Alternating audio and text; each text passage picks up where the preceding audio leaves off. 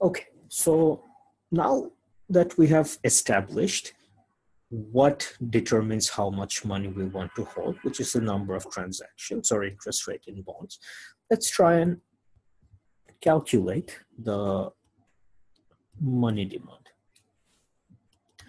Now, what will determine your money demand? There are two things basically that your money demand depends on.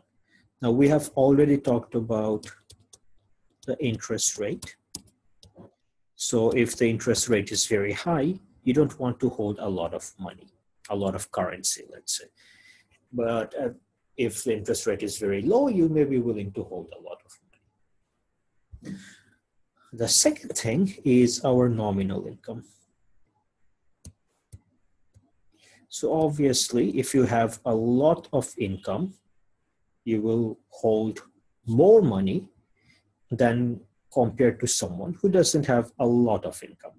That's a pretty straightforward thing to understand. Now, what I want you guys to think about is over here, why are we using nominal income and not the real income? So this is something I'm not going to talk about now. I want you guys to think about, and it's not that difficult to figure out, but you will have to spend a few minutes at least thinking about it. Okay, so let's come back to money demand. So money demand, what we've seen, is a function of interest rate and the nominal income. Or in the book, you will see it's written in this format. You have your real income times a function of I. It can be any function. So an example might be y times 0.2 minus 0.8i. And this is our money demand. So if we take a look at this, what do we see? What we see is that nominal income and the money demand are directly related. So as your income is going up, your money demand is also going up, and that should make sense to you. Someone who doesn't earn a lot of money might have a few hundred, at most a few thousand taka in his pocket. Someone with a bit more money will maybe has 5,000 taka in his pocket. Someone who's very rich might easily have hundreds of thousands of taka in his pocket. I mean, I say pocket, I basically mean you have it as currency. Maybe you have it at your home, maybe you have it in your checkable deposit account. That effectively, the more income you have, the more money demand. The second thing we notice is that interest rate and money demand are negatively related. So this is negative and this is positive. And we have talked about why this might be the case as well. Basically, when interest rate is high, you want to put more of your money as bonds because then you can earn that high interest rate. But if you're holding it as money, you don't really earn any interest on money. Okay, so let me write this down again. So money demand is equal to this Li. So this is an important equation.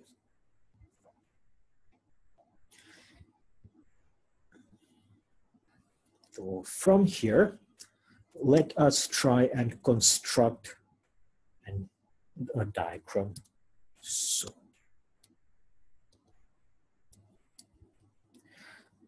along the y-axis, I'm going to put interest rate. So that is I. Notice what I'm doing is for interest rate, I'm using small I. That is because we have already used the big I for investment. So if I were using the small I or the big I for both, it would become confusing. So when you guys are, let's say, answering questions in your exam, just make sure that you don't end up using the same notation for two different things, or you'll get confusing. And I may misunderstand what you're trying to say and deduct marks, and that's a hassle. All right, so in the x-axis, I'm going to have M. M is for money. And money demand is basically going to look like this. What does that mean? It's very simple.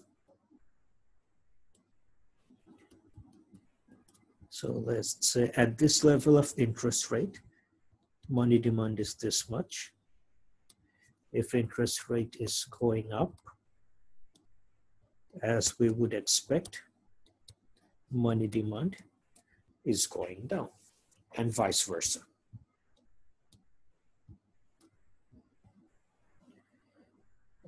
Similarly, notice that there are two things that affect our money demand. One is I, and the other is Y. What would happen if our income went up? Effectively, this. So we have ND2. And what we see is that at the same interest rate,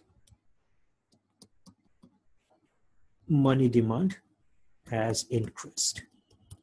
So initially, at this level of interest rate of I2, our money demand was M2. But now, because we have more money, more income, Y has gone up. At the same level of interest rate, our money demand has gone up to M3. So if some of you are struggling to understand what's going on here, remember what you have already learned in Eco 101. So there are two things. One is increase or decrease in demand.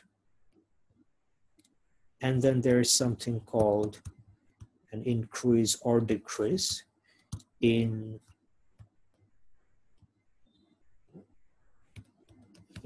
quantity demanded. So effectively, that's what's happening. When interest rate is changing, we're experiencing a change in quantity demanded of money.